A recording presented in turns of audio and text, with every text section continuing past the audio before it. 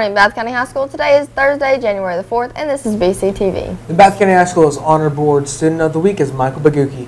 Michael is a senior in Mr. Brian Coleman's Information Technology class. Mr. Coleman said that it was an extreme pleasure to nominate Michael Baguki for the Bath County High School Honors Board. Michael is an exceptional student and an upstanding young man. Michael's success in the classroom is due in no small part to his consistent attention to detail and his drive to continually challenge himself and his peers. He's always looking for opportunities to challenge himself to become a better student in person. His leadership among his peers is exemplary, and he's always willing to go the extra mile to assist them as they strive for academic and personal excellence. Michael has said that Mr. Coleman's class is not only a class full of engagement, but also of life lessons.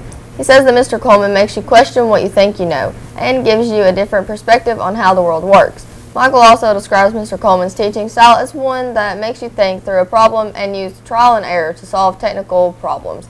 He says that Mr. Coleman doesn't just present troubleshooting and critical thinking as a tool, but as a way to see the world in a comprehensive way.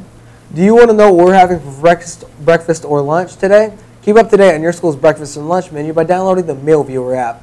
Once you've downloaded the app, type in our zip code and you're ready to go. Check out the district website for more information about the app. FBLA members, if you plan to attend Region 5 Conference on March 14th, you'll need to pay $30 to Ms. Robinson by Tuesday, January the 9th. The cost does include a boxed lunch with a sandwich, chips, cookies, and a drink. How would you like to do what we do? BCTV is now taking applications for the second semester. So, if you would like to change your study zone and become a member of the BCTV News team, stop by room 112 and speak to Mr. Prater, and you can be a member of BCTV. The Technology Student Association is collecting pull tabs to donate to the Ronald McDonald House charities. TSA is asking that each study zone collect as many pop tabs as possible, or give pop tabs to any TSA member. There will also be other locations throughout the school where you can drop them off. And now, let's see if it will ever be warm again. If it's warm weather you want, you're going to be disappointed with this forecast. Today we're looking at a high of 20 degrees, and tomorrow it's colder with a high of 17. And check out the low temperatures, 10-degree low for Thursday and 5 for Friday. It does start warming up over the weekend with highs of 28 Saturday and 35 for Sunday. But the most interesting part of the forecast is Monday. It looks like Monday evening going into Tuesday morning, we may have a chance of seeing some snow flurries. Have a great day, and I will see you tomorrow. Due to the lack of ticket sales, we are no longer having the Sadie Hawkins dance.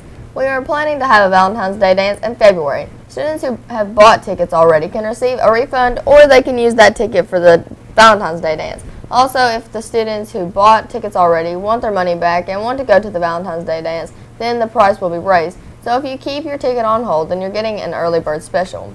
In sports, tonight it's an away game for the boys basketball at Nicholas County.